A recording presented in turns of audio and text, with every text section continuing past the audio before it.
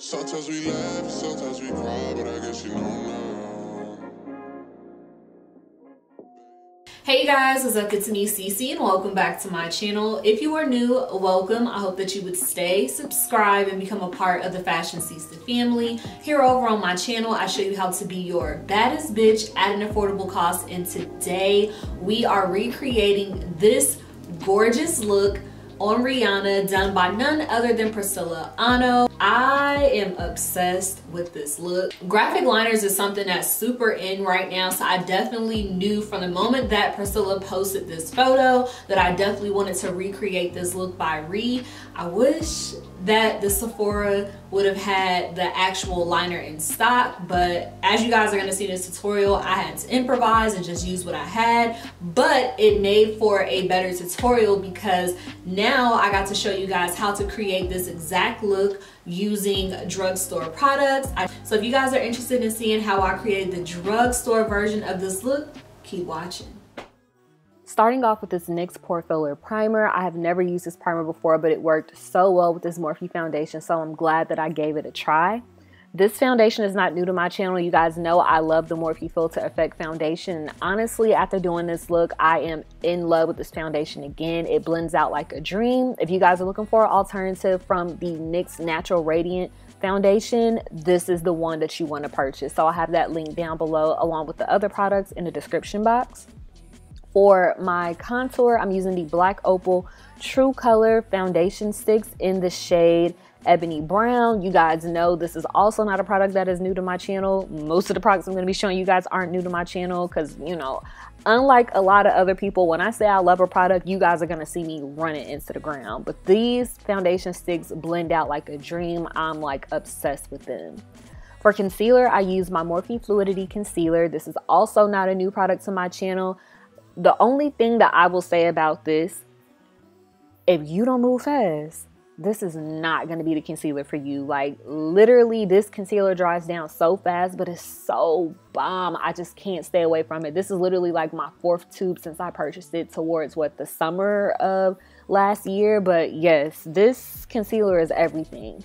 So to help blend it out even more, I basically went back in with that same contour shade to help marry my concealer and my contour together, and obviously you guys can use my beauty blender to blend the remaining parts out. Now I didn't show the blush, but you guys know I've been obsessed with this e.l.f. Putty blush. I have been lying to y'all and telling y'all that this is in the shade Maldives and it's actually the shade Bali, so that's my bad. But Maldives is pretty as well, and I actually want to find it and purchase it. So yes, that blush, everything. Now for my brows, you guys already know I use 2 products.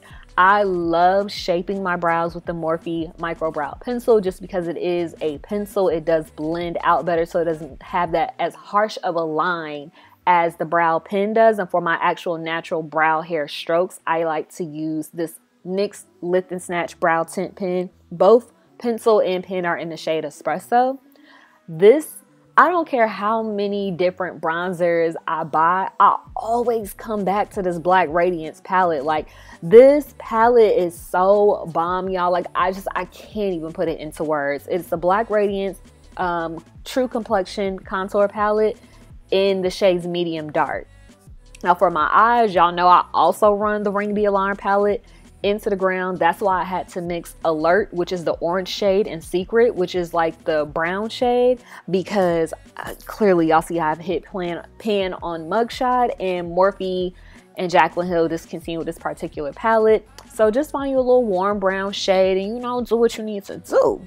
So to give more definition, because I did have to mix these shades, I am going back in with Secret with a smaller, more detailed brush, so that way I can create that nice gradient effect and decrease that that Rhi had. Another improvise I had to make, y'all. I was so mad. I drove to Sephora and then all the other like beauty stores surrounding me.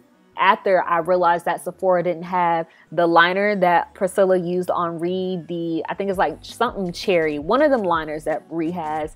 So that way I could actually use the products she used to create the look. So I had to get creative and use a lip liner that I had in my kit. So this is Hot Red by NYX.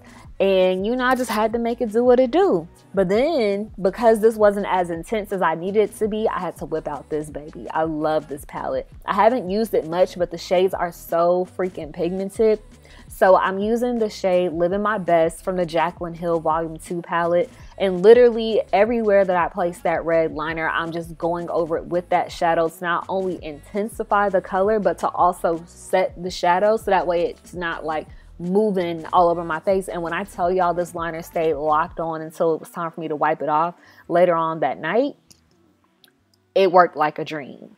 So to intensify my lashes even more, I'm using my e.l.f. No Budge liner and just putting it in my waterline. And to blend everything together on my face, I'm using my Black Opal Oil Absorbing Pressed Powder in the shade Smokin' Topaz, which is also a really good powder. Aside from the Sephora Micro Smooth and my MAC Mineralized Skin Finish Natural. These lashes, y'all know I am an IMB by Kiss Stan account. These lashes are so comfortable. They're so pretty. They're so natural looking. I love them. My clients love them. So if y'all haven't tried them yet, link in my description. Y'all have to check them out.